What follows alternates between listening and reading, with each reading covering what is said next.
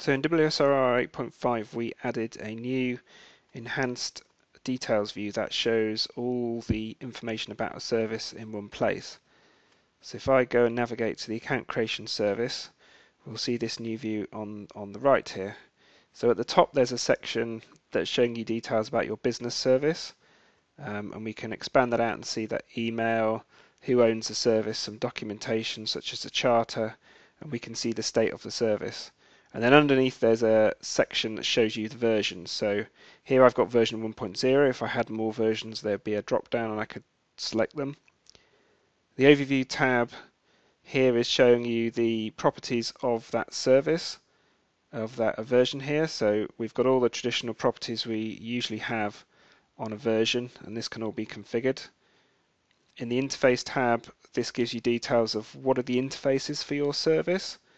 So here we can see we've got a account creation interface, and additionally it will list you the operations. So I have a create account operation there on my service, and here it's showing you the service level definition which you can drill into. So I can drill into here and see some details about my SLD if I want to.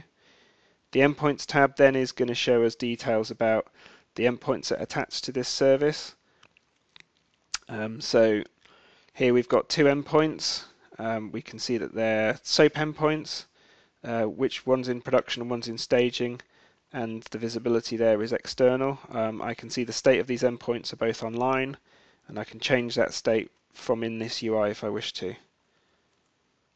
The Consumes tab then shows us who our consumers are in the Consumers tab, so who is consuming this service.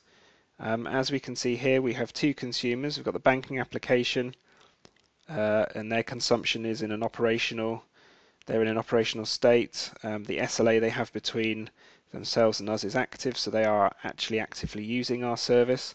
Banking application 2.0 is in a draft state, and their SLA is also in a draft state, so they're clearly starting development on their application and not yet using our service in anger. The Consumes tab then would show you who does our service rely on. So we can see here our account creation service relies upon the eligibility service. That's operational, that's running. The state of the SLA is active, so we have active use for this, for these our services using that service. And that's really the new enhanced detail view that we added in 8.5.5.